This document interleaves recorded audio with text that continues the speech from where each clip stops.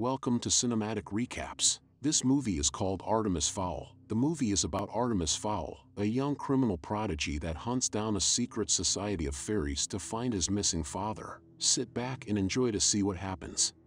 The film starts with a swarm of reporters outside Fowl Manor. Artemis Fowl is being pressed by reporters on questions regarding his father, reported to be a notorious criminal mastermind. Artemis's associate Mulch Digums is taken into custody. Mulch is interrogated at an MI6 fort in London, where he tells his captors the full story of the Fowls, as well as a world of magic not known to humans. He begins by introducing Artemis living in his homeland of Ireland.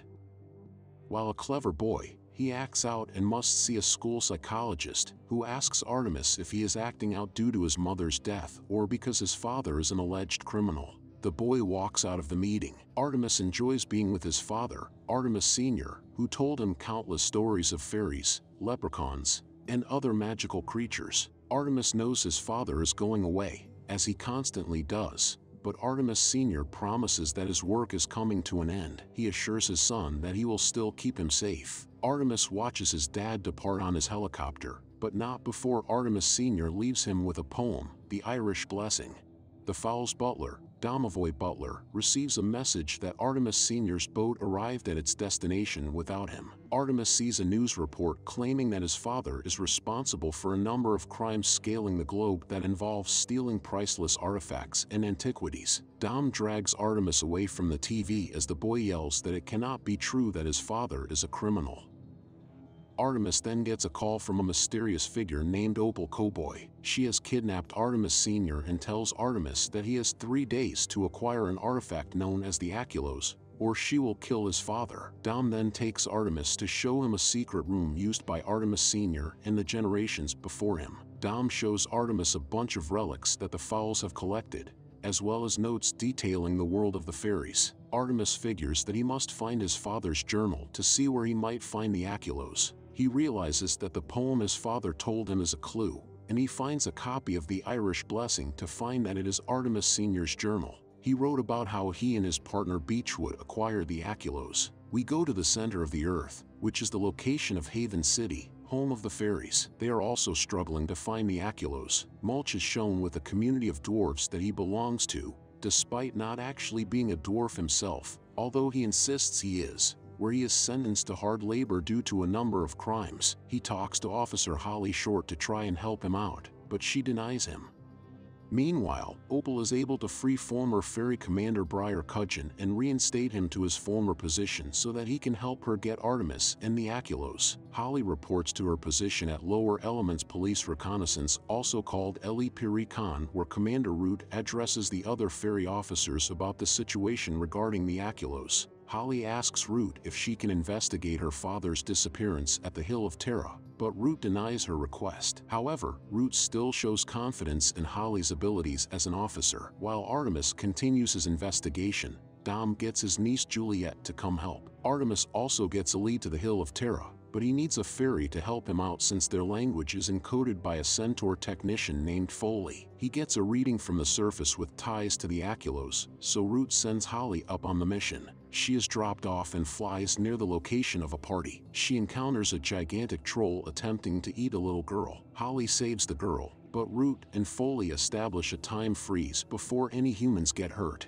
Despite Root telling her not to use magic, Holly does so to treat the girl's wounds. They get rid of the troll and wipe the humans' minds before putting everything back to normal. On her way back home, Holly decides to go by the Hill of Terra to clear her father's name. Artemis and Dom go by the area in camouflage where they spot Holly walking nearby. She realizes she is being watched and tries to fly away, but Artemis and Dom shoot her down and capture her. Foley tracks Holly's location to Fowl Manor, and Root sends everyone out before their existence becomes known. Holly wakes up in a cage set up by Artemis. He and Juliet are wearing sunglasses to prevent her from using her magic to control their minds. Root's fairy officers head over to Fowl Manor to retrieve Holly, and Foley sets the time freeze in place. The fairies swarm the manor, but Artemis and Dom fight them off using Holly's confiscated weapon, and they manage to disrupt the time freeze.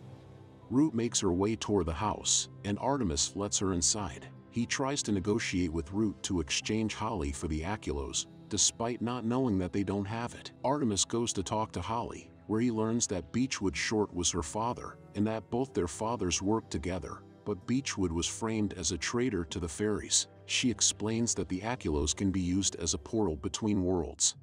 Opal talks to Artemis Sr. about her motivation. Since she thinks humans and fairies cannot coexist, she wants to use the Aculos to unleash her army and rule over both worlds. Root calls upon Mulch to be released and has him dig his way into Fowl Manor. He manages to find the Aculos hidden behind a portrait of Artemis Sr. inside a safe. Artemis then frees Holly once they realize Mulch is in there. They try to hide the Aculos from the other fairies, but they already saw it through Mulch's eye camera. Cudgeon reports to Opal that the Aculos has been found, so she orders him to intervene. He relieves Root of duty and releases the captured troll into the house, effectively jamming the magic in the house. Cudgeon says he gave the troll a mixture that made it stronger and angrier and will use it to get the Aculos.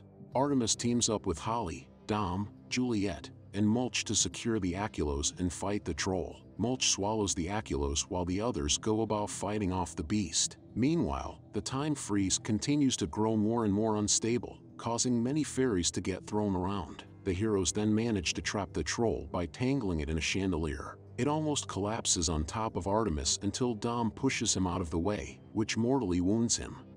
Holly convinces the other fairies to help, and they turn against Cudgeon to let her use her magic to revive Dom. When she realizes her plan has failed, Opal attempts to kill Artemis Sr. by trapping him in dark magic. Artemis gives the Aculos to Holly since no human can wield it, and Holly uses it to bring Artemis Sr. back, causing Opal to scream in defeat. Artemis Sr. embraces his son and tells Holly that her father gave his life to protect the Aculos. He also gives her a list of Opal's accomplices. Holly brings the Aculos to Haven City, where Root keeps it safe and then launches an investigation into Opal's cohorts. Artemis calls Opal personally and promises he will go after her. Mulch finishes his interrogation and is offered freedom for his services, but Artemis and his father, plus Holly, arrive in their helicopter to get him out. They then fly off toward another adventure, and that is the end of this movie. I hope you enjoyed it. Make sure to like, subscribe, and turn on the notification bell for weekly updates of movie recaps like this. Comment what movie you want next. Thanks for watching.